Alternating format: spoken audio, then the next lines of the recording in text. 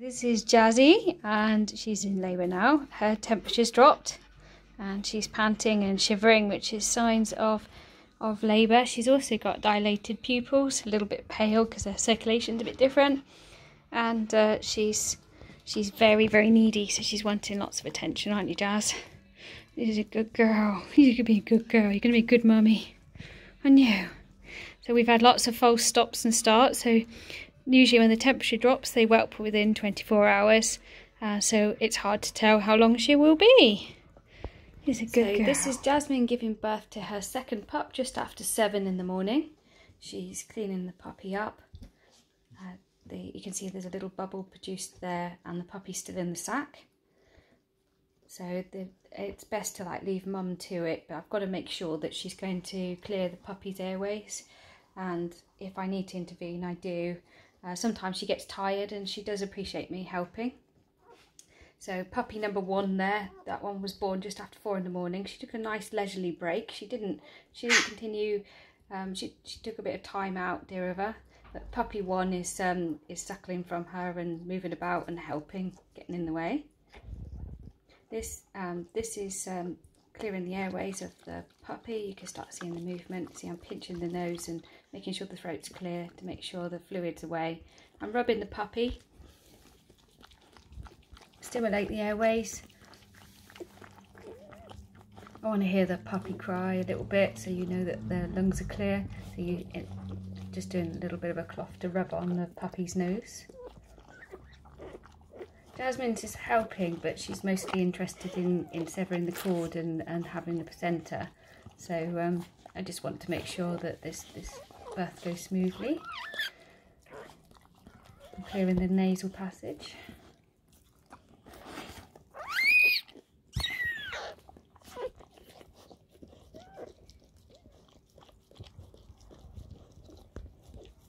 So the first 2 puppies were liver and white dogs.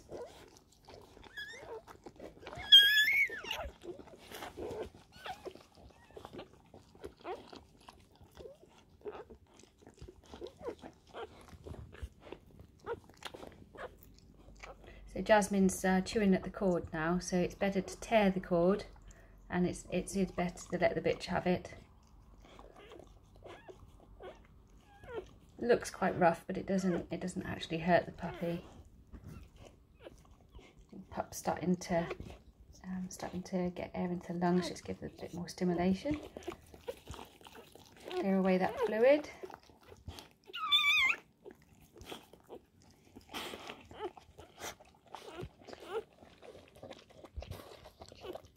Puppy 1 coming to help again.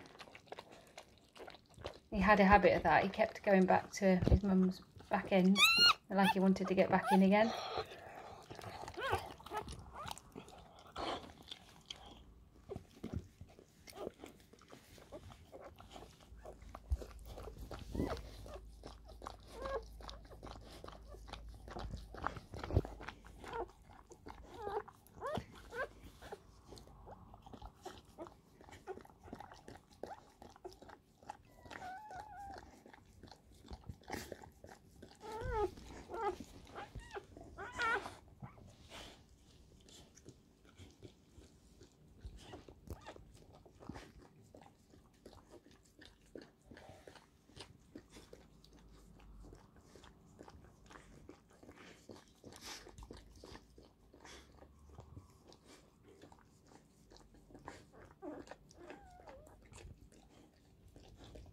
Puppy 2.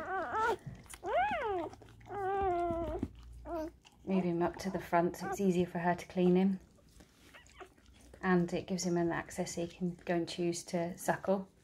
They seem to have a natural ability to seek mum out and start rooting for her nipple.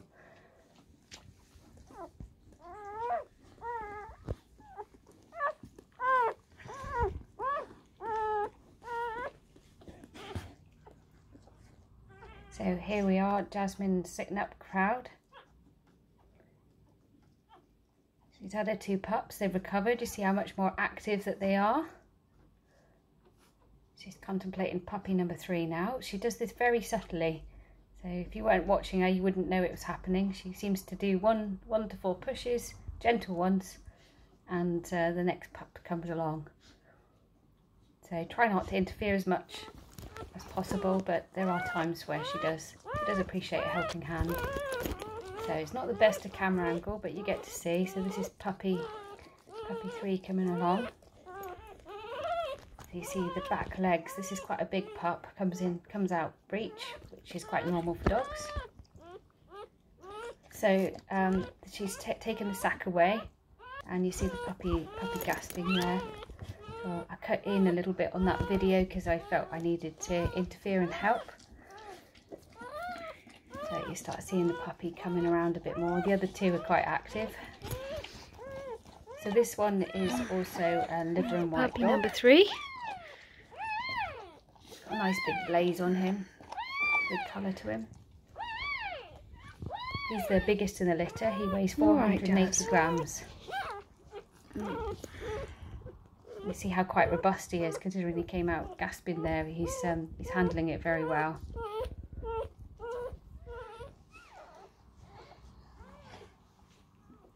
So this is cutting into another puppy delivery.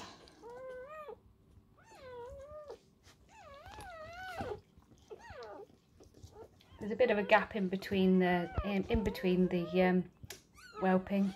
Jazz seems to like to take her own sweet time. She can be anything from 7 minutes to 3 hours between puppies. But it's not 3 hours of pushing and contractions. It's her taking a deep sleep and a nice little rest, and then wait for the next one to naturally come along. So she's lost a bit of fluid there, so I've put a towel down. I don't want to move her and disturb her while she's settling in there. Cleaning up her existing pups.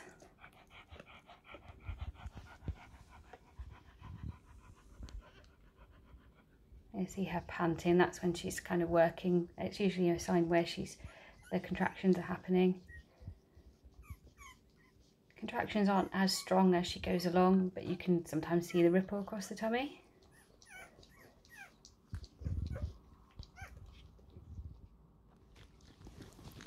She's a really good mum cleaning up her pups.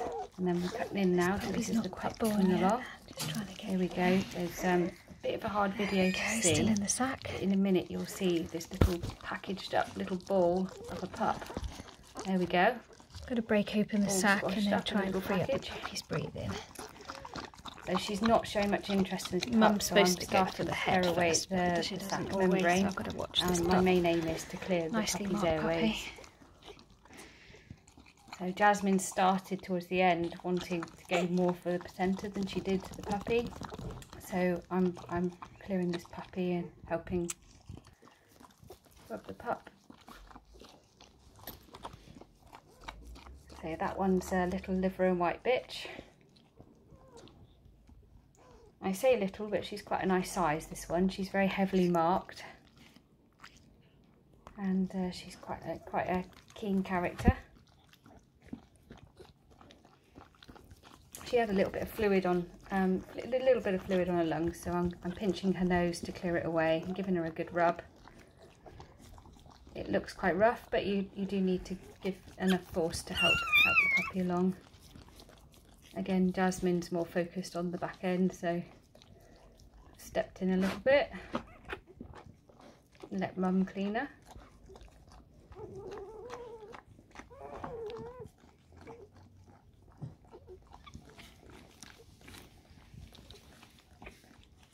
Pup did a little gasp there. That means she's clearing her lungs a little bit.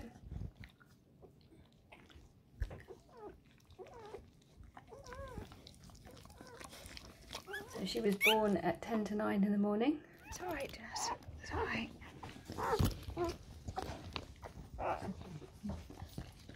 Now we're cutting in on another birth that's happening. Again, a bit of an amateur video, but this puppy slides out backwards. Puppy number 1 joins in again as usual. I have to quickly whip him out of the way.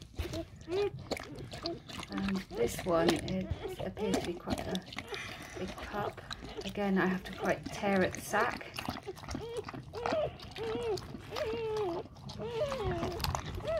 It's not actually as easy as it looks, but my main aim is clearing the airways here.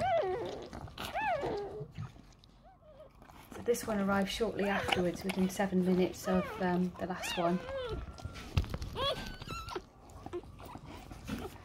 So I'm rubbing away at the airways to help clear away the fluid.